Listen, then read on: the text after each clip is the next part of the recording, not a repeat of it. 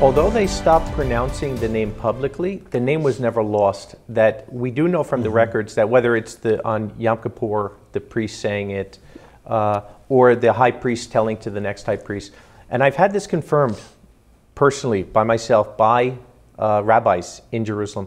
And I know a man there who's a Orthodox priest for about 45 years. He speaks fluent Aramaic and Hebrew.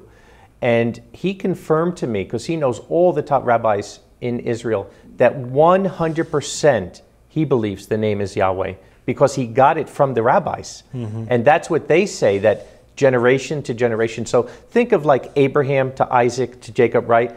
That something as important as the name of the Creator, you're not going to go your whole life and not tell your child. So this is priest to priest to priest.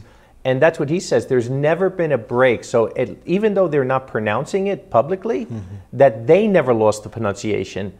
And that's what the top rabbis in Israel believe the name is Yahweh.